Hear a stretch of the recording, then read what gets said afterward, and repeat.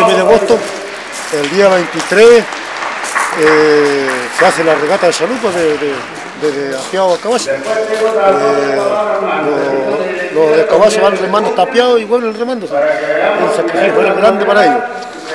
Y ya el día 23 llega a la isla de Apiado y el día 25 llega a la comunidad de la isla de Taco, que queda más lejos. Y ya la otra isla queda más cerca, que al lado de Choroné, que está llegando el día 28.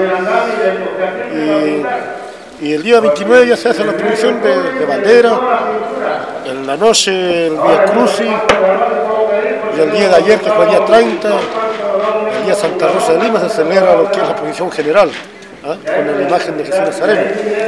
Y finalizando el día 31 con la procesión, que es con la misa de la fiesta de rosca, de Cabildo.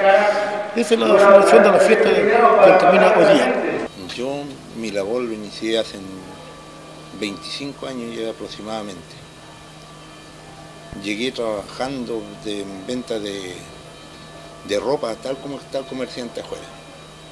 Pero el primer día que llegué aquí yo me enamoré del santo y no salí ni a vender mi ropa. Yo nomás que andaba con un socio y el socio vendió la ropa.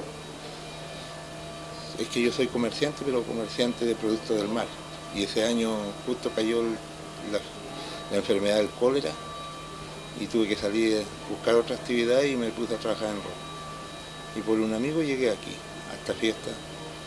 Fue en un mes de enero, la tercera semana de enero. Y desde ahí estoy trabajando hacia el santo.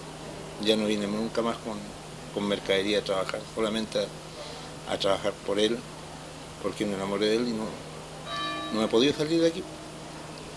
Un mes antes ya estoy programando mi venida, 3 días antes estoy acá, contactándolo con las personas acá, entregando todo mi esfuerzo, mi ayuda las 2 veces en el año. Y como me ven ustedes, me encontraron en una embarcación que venía ahí, veníamos pasado el frío, todas las cosas, pero hay que llegar aquí porque más fuerza es el santo que nosotros. Me entrega tanta sabiduría, tanta entrega, tanta devoción a personas de una y otra forma, que hay personas enfermas, el siguiente año vienen a agradecer que se han sanado y ahí estamos nosotros.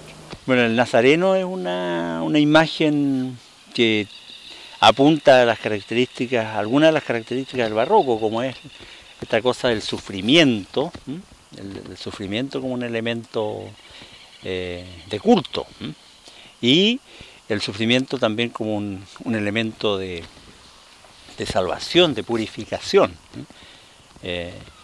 La purificación se da con el sufrimiento en ese concepto, pero también, y eso también está presente en la imagen, por la imagen misma. No es un Cristo descrucificado, sino que es un Cristo que lleva la cruz. Incluso no es el Cristo muerto que aparece en gran parte de los crucifijos, por ejemplo, o el Cristo en agonía, sino que es el Cristo que está sufriendo y que va hacia el Calvario.